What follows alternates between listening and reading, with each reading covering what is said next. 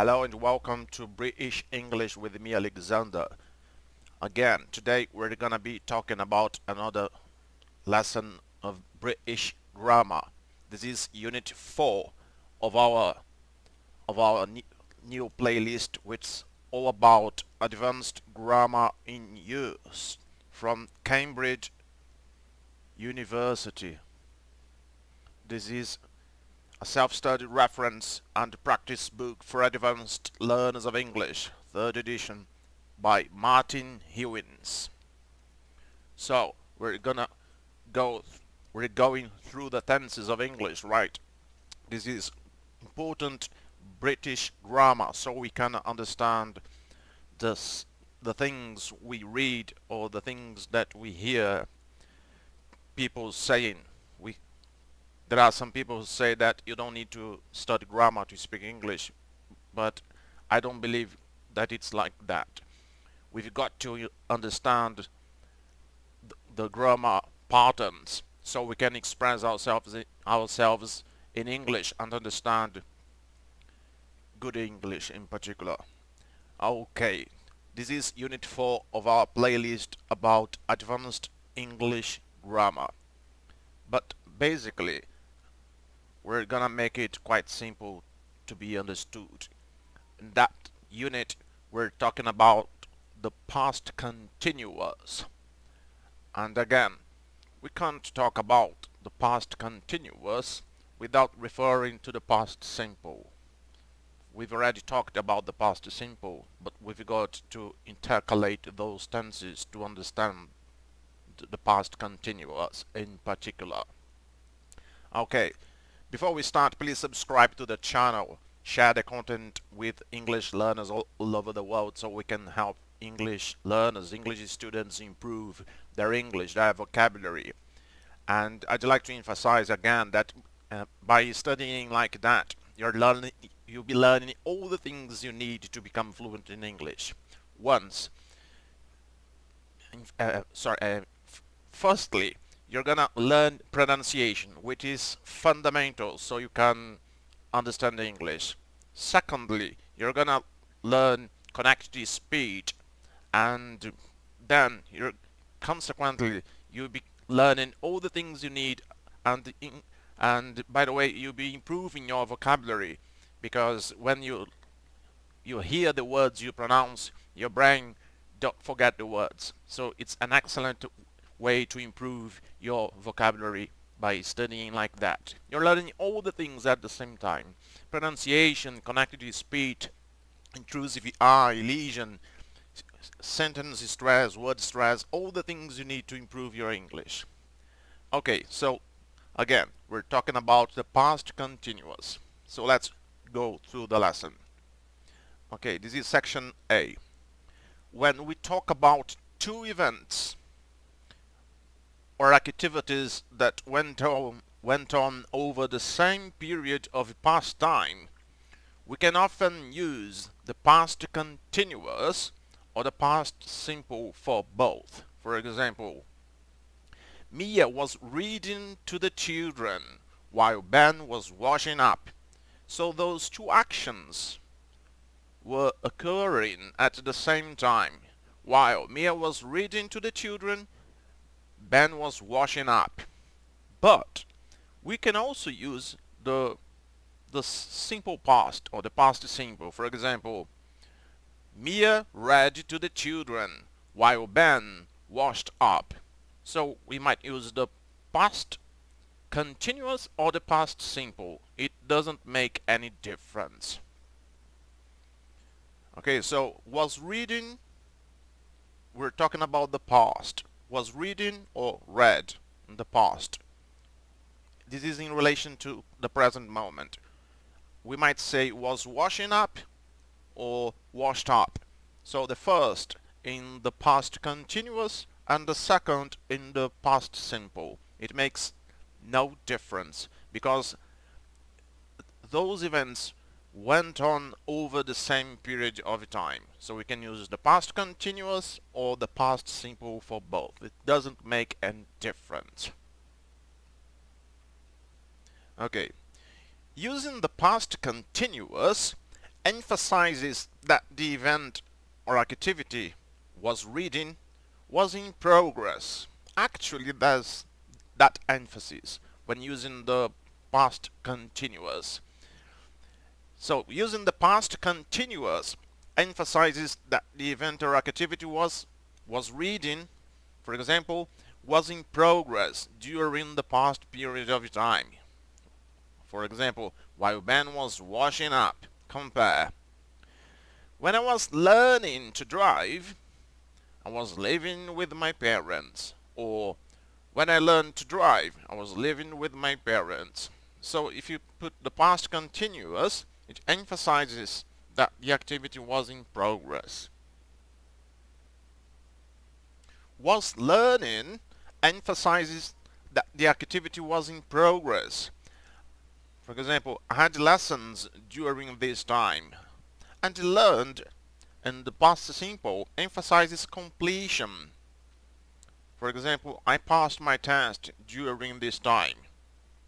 There's no emphasis when we use the past simple, alright? When we talk about two or more past completed events that followed one another, we use the past simple, not the past continuous, for both. For example, she got up when the alarm clock went off. Again, she got up when the alarm clock went off. So, past simple and past simple. One event followed the other. Okay, let's go now through section B. We usually use the past simple rather than the past continuous to talk about repeated past actions. For example, we went to Spain 3 times last year.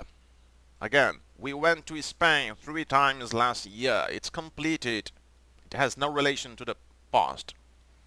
And for example, did you drive past her house every day? Did you drive past her house every day? However, we can use the past continuous, particularly in spoken English, when we want to emphasize that repeated actions went on for a limited and temporary period of past time. For example, when Kato was in hospital, we were visiting her twice a day. Or when Kato was in hospital, we visited her twice a day. It's referring to a temporary period of past time. Another example. To lose weight before the race, I wasn't eating any biscuits for weeks. Or to lose weight before the race, I didn't eat any biscuits for weeks. Or to talk about something that happened surprisingly often. For example, last week I was having to bring work home every night to get it all done. Or last week I had to bring work home every night to get it all done. Another example. When the builders were here, I was making them cups of tea all the time. Or, when the builders were here, I made them cups of tea all the time. So we can use the past continuous or the past simple. It doesn't make any difference. Okay, let's go through section C. We often use the past simple in a narrative, e.g., a report or a story, to talk about a single complete past event, and the past continuous to describe the situation that existed at the time. The event might have interrupted the situation, or happened while the situation was in progress. For example, Erica dropped her bag while she was getting into the car. So, while she was getting into the car, Erica dropped her bag. One event happened during another event. While she was getting into her car, she dropped her bag.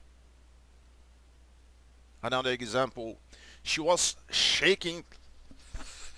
She was shaking with anger as she left the hotel. So, as she left the hotel, she was shaking with anger. So, past continuous, a continuous action, and then a past event that occurred during the first event to be shaken. Okay, let's go now through section D. We can use either the past continuous, or past simple, or past perfect. We're gonna see that in the future. With some verbs to talk about things we intended to do but didn't. For example, we were meaning to call in and see you, but Mark wasn't feeling well.